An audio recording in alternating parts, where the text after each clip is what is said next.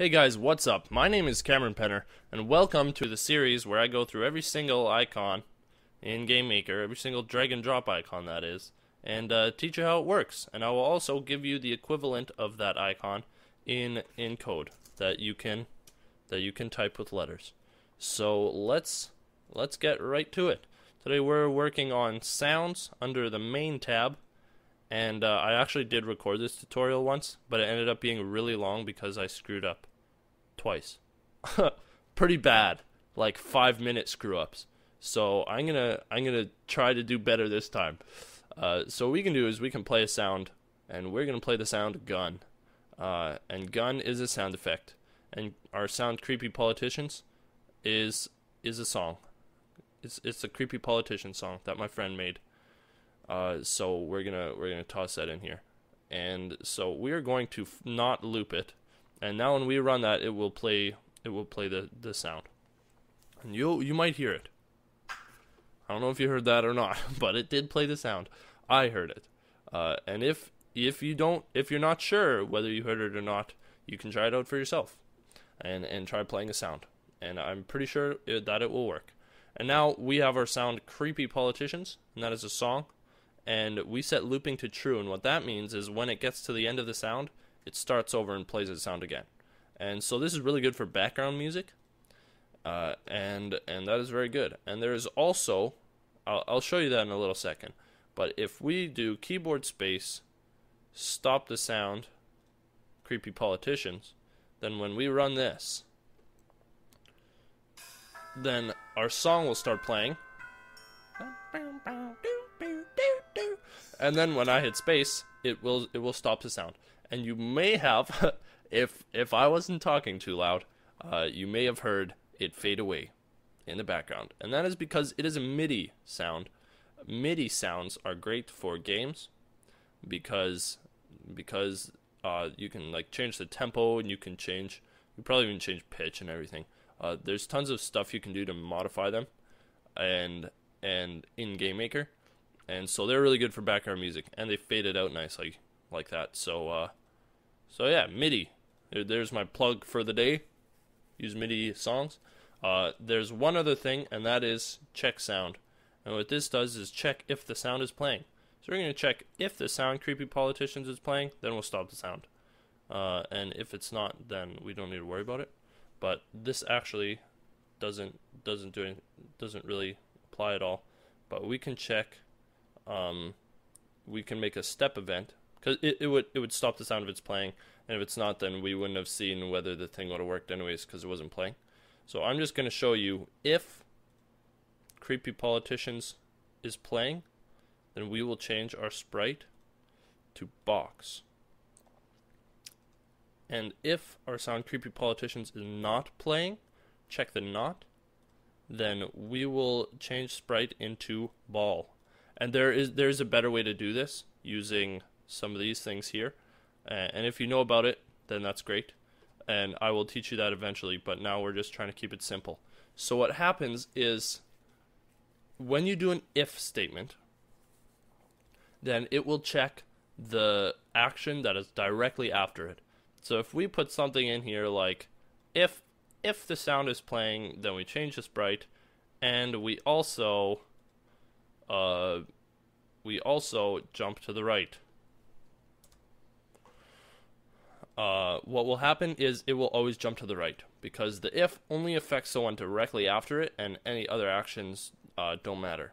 They'll run anyways. And what the if does is only if it's playing does it do the action. Hopefully that makes sense.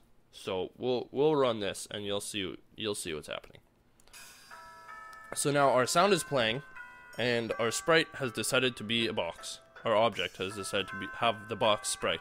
And so now when I hit space, it will stop the sound, and it says, oh, the sound is not playing. I will be a ball.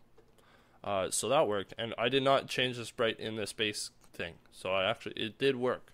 This not. I couldn't talk. It's the morning. So I'll probably be using that excuse for a few tutorials in a row, because I'm recording a few in a row. Anyways, let's get into the code. So what we can do is we can say sound play, and we will play the sound gun, but we will name it correctly, and then it will work. And we can do that, and it will work, and it will play the sound gun. We can also do is sound underscore loop, and that will loop a sound, and we will loop the sound Creepy Politicians, which is a song. And if we want to stop a sound, like here in our space command, if anyone makes a game called Space Command using the help that I've given you, let me know. Send me a link and I'll play it up. maybe I'll make a video of it. I probably won't, but I'll play it for sure. So just let me know. Space Command. Technically it's an event, but if someone makes a game called Space Event, I don't even know. But if we want to stop a sound, we say sound underscore stop. And then I will put S and D, Creepy Politicians. And that will stop our Creepy Politician sound. And now if we want to check so that we can change our image index, we can say if sound is playing SND, Creepy Politicians. And then make sure we close the right number of brackets. Then the action right after it will be run. So sprite underscore index equals sprite box if, and then to say sound is not playing, you say exclamation point sound is playing. And so you just put an exclamation point before, inside your brackets, before your little checker thing here.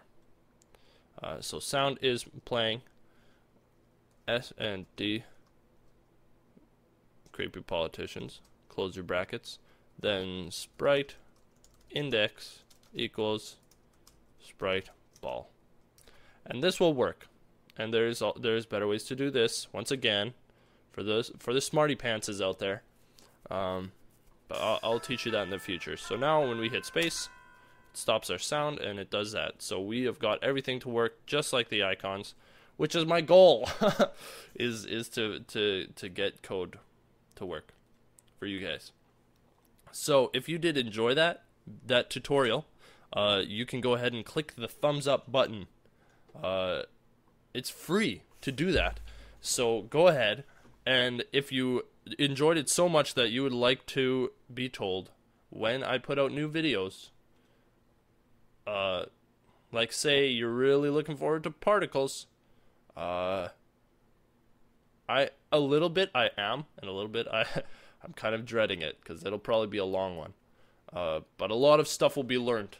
So if you'd like to know when Particles come out, go ahead and hit the subscribe button, and you will be notified when I put out new videos. Till then, my name is Cameron Penner, and I will see you guys next time.